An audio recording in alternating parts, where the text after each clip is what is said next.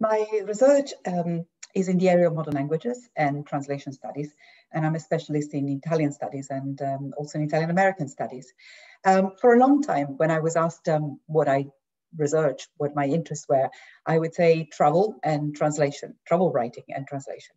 And normally people's reaction would be, oh, such disparate areas, how do you keep them together? But for me, there was always a logic. They're about mobility, the mobility of people, the mobility of culture, the mobility of language, the mobility of cultural products. And so when mobility studies became more fashionable, I had a word that I could use to describe that. But at the heart of what I do, there are two questions, two words, two phenomena that are so central to our society, to our history as well: migration and translation. For me, the key question about language is how we use it as a tool of inclusion and exclusion to decide who is a member of our communities, of our societies, and who is not.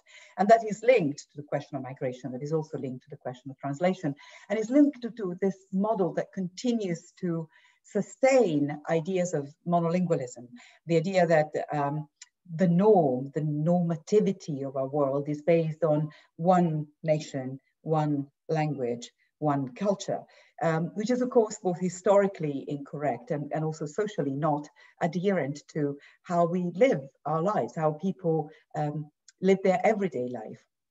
So for me, translation then becomes both a practice, an object of study, and a tool, a method, a lens through which we can look at how culture is produced, it circulates, it's received around the world.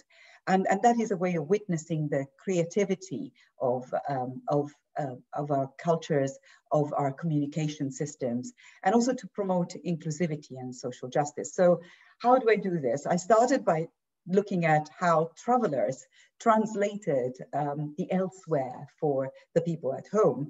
And then gradually I started looking at migrant writers and the way in which they self-translated their own experiences, their own different communities, identities, and spoke to those communities and those identities.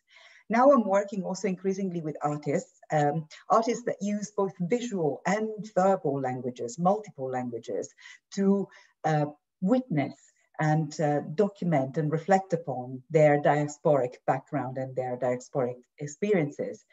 And I also do this by training not just linguists, translators, but also training professionals in the health profession, in the law profession, and in the media, to sensitize them to the importance of language, of thinking about language, or thinking about languages in the plural, thinking about how languages are never really foreign, they're always already here, and never really singular. So at the center of all of this, there is my work on Italian culture, and in particular on the Italian diaspora and on its memory.